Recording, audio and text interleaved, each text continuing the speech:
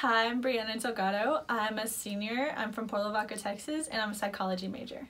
I'm really into human behavior, and I thought it was very interesting from high school, and I took psychology classes, and it interested me to further that education on that.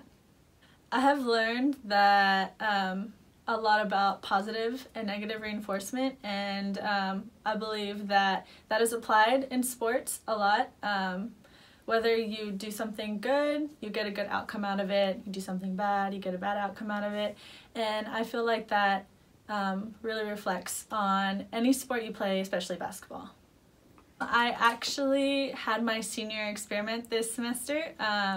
We did taste habituation, and it was definitely interesting. The results are interesting. We used facial recognition software, which is where you can read people's faces, their macro and micro expressions. And that was really fun to work with. Basically, we gave people citrus and we videoed their face to see what their what expressions would be, and then we put it into a facial recognition software, and we kind of just looked at what kind of faces they were making while tasting this liquid.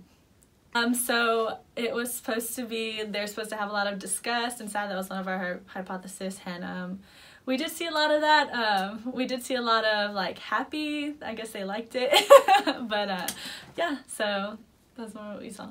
Yeah, I've been involved in a lot of experiments at TOU. They really opened the doors to that, and I'm very thankful for that too. For our organizations, we do a lot of community service. For basketball, we do hot dogs, I believe it is, and we go to Eden Cross. We do housework basically for the elderly, and we do that every year, and that's super fun, and we do that for the fall and the spring. And also other organizations around TOU are also involved in hot dogs, and so yeah, that's basically what we do. We do that every single year, and I enjoy it very much. Man, it's been amazing.